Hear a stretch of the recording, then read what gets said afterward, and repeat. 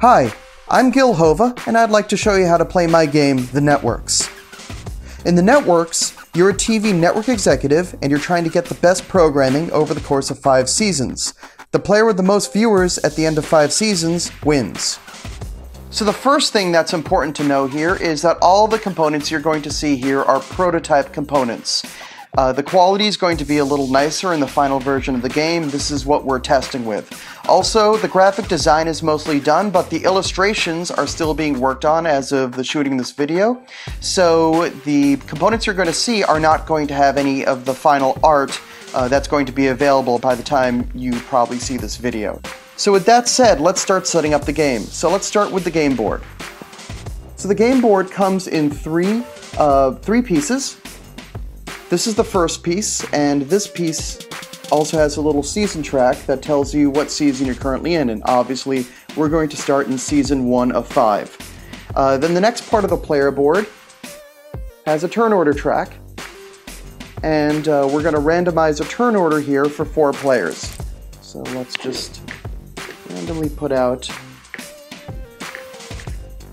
4 turn order markers. Excellent. So the third part of the player board depends on how many people you're playing with. So the game's going to come with 5 different playing boards. See, there's 1 player, 2 player, 3 players, and they're all slightly different. Like the 1 player scoreboard is a little bit different than the 3 player scoreboard. It's a little different from the 4, and that's a little different than the 5. So we're playing a 4-player game here, so let's choose the 4-player board, and we're going to slide that right over here. And now the board is set up. Now all we have to do is get everybody's score markers on the board here. And now you see we have a little bit of a legend that tells us what goes around the board, so we're going to set that up now. We have 7 show cards, 5 star cards, 4 ads, and 4 network cards. Now one thing about these network cards, they're power cards, and they add a little bit of extra juice to the game. And if you haven't played before, you're actually not going to play with the network cards in the first season.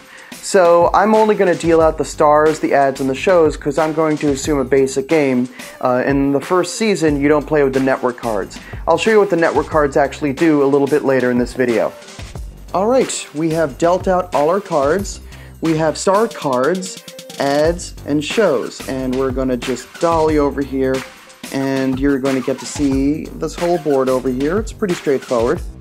And we set this board up exactly as the player board told us. We have 7 shows, 5 stars, and 4 ads. Now that we're done with the main setup, let's look at your individual player area.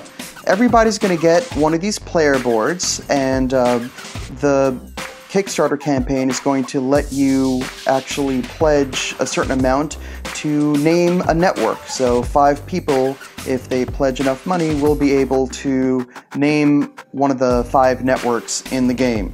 So this is your network board, and it's got a little bit of player information over here. It also has your 3 time slots, 8 p.m., 9 p.m., and 10 p.m.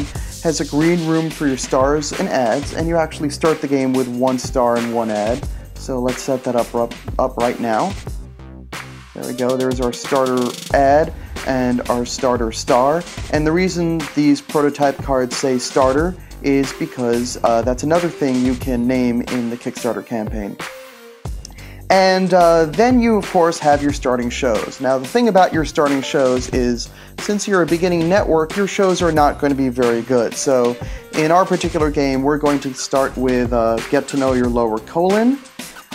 At 8 o'clock. Let's Pickle will be on at 9, and wrapping up our schedule will be the biannual County Bubble Wrap Popping Tournament. This isn't exactly compelling television over here. As you can see, each of these 3 shows will net us exactly 0 viewers, and we're just going to mark that with these cubes over here, and we've got a 4th cube, and you'll see its purpose a little bit later in the video. So red is actually going to be 2nd in turn order here. You can see that because you've got red over here, that's 2nd, and the 2nd player will start out with $7. Now, this again is a prototype, so I've been prototyping with poker chips. The money is actually going to be really nice punchboard money, but let's get $7 worth of poker chips ahead of us. And now we've got our $7 and we are ready to start the game.